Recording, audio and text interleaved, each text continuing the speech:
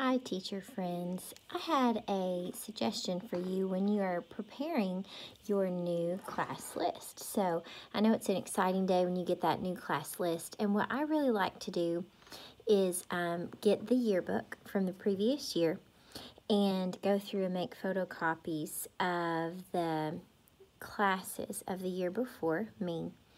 And then I go through the photocopies and I cut out the pictures of my new students. There's something really special about seeing all of them together because that's going to be your new school family, and that's precious and special. So I'll usually glue all their pictures together on a new sheet of paper.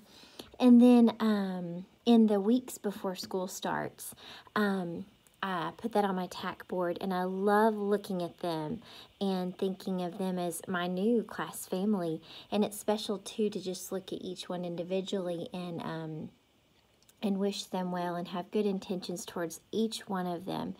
And another good thing about that is you're going to start recognizing their face and connecting it with their name. And so when they come to see you in open house, you'll be able to call them by name at the first time that you meet them, which is so special. So I hope this is helpful for you.